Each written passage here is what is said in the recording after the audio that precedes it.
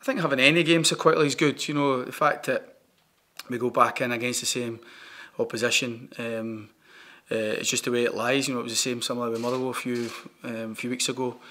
But the intention for us is to respond. No, nobody's moping about feeling sorry for ourselves. That's not going to be any good to anybody. You know, I think there's an honesty within the team and ourselves that we could do things a hell of a lot better, and we all have a responsibility for that.